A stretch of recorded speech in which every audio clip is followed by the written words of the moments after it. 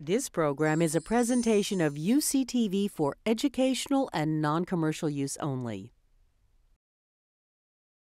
What has changed is that we now know the underlying science that links the brain and its mind with these digestive functions. Exploring the brain-body relationship, this time on UCLA Newsweek. Dr. Emeran Mayer of the newly opened Gail and Gerald Oppenheimer Family Center for Neurobiology of Stress discusses the value of interdisciplinary science and improving care for gastrointestinal ailments. Well, we've known for a long time that there are links between the brain and the digestive system from everyday experience. We talk about our gut feelings. We get butterflies in the stomach when we're upset. What has changed is that we now know the underlying science that links the brain and its mind with these digestive functions. The brain not only sends signals to the digestive system, but also receives an enormous amounts of information from the gastrointestinal tract.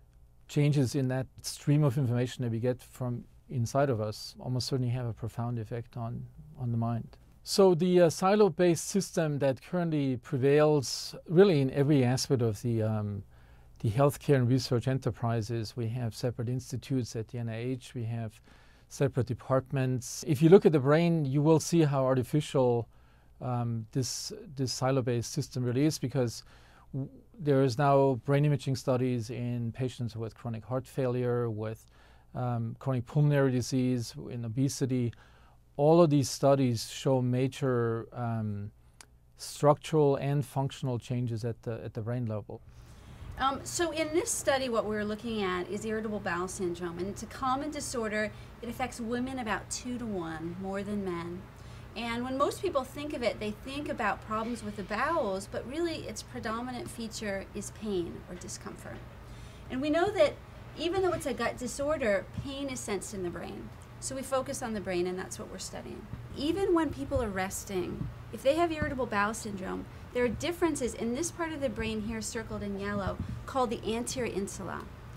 And so what people get from the anterior insula is their memory of how they might have felt the last time this happened, or their fear about what might go on, or how they're feeling that day, and integrates it with the sense they get from their body. And we know that this area in IBS is different and probably leads to some of the symptoms that they have.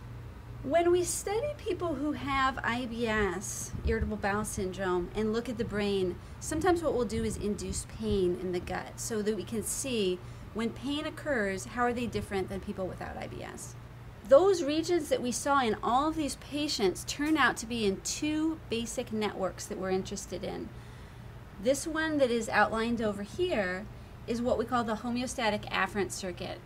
And that sounds confusing, but basically it's a circuitry that senses what goes on in the gut and the other organs within the body. This other circuit over here is called the emotional arousal circuit. And that's a little easier to understand. That is how we react emotionally to something that happens in our body. And these 2 areas seem to act differently in people who have IBS when they have pain. So one of the big hopes for the new center is that by having everybody in one location, from the people that work in the basic sciences to those that work with clinical patient populations, a tremendous amount of synergy will be generated from that. I think that this will be unprecedented. By understanding first the mechanisms that we then tailor therapies such as cognitive behavioral therapy, such as mindfulness-based meditation, and such as yoga, to alter these circuits that are sort of the controllers of these symptoms. So it's sort of rediscovering ancient techniques and providing the neurobiological basis for them, and thereby making them more acceptable to the mainstream healthcare system. For more on this and other stories, please visit newsroom.ucla.edu and follow us on Twitter @UCLA Broadcast.